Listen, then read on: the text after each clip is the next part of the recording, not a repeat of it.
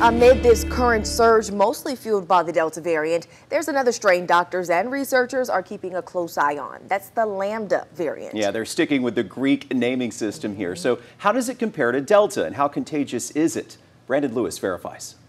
I know it seems like every time we get a hold of this virus, a new variant pops up, but our Verify team cuts through the shock and speculation to get you the facts on the Lambda variant. We got this question from a viewer. Is it true the Lambda variant is more deadly and more progressive than the Delta variant?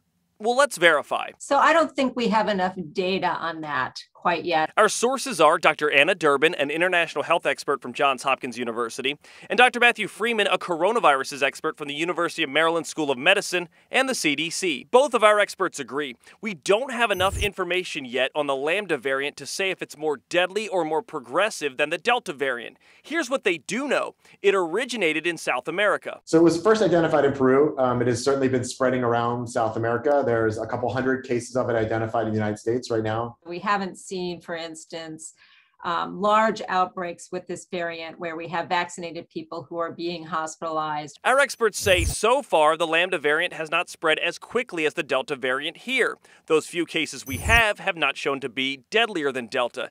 And at this point, the CDC has not labeled the Lambda variant as a variant of concern. But that could all change. How well that compares and is different than other variants are being studied now in very controlled lab experiments. Unfortunately, we won't know for some time how the Lambda variant compares to the Delta variant. So how do they study the Lambda variant? Well, our experts said there are a few things going on. First, U.S. labs are sequencing the variants, and at the same time, the CDC has teams on the ground in South America investigating the outbreak. With your Verify, I'm Matt Gregory.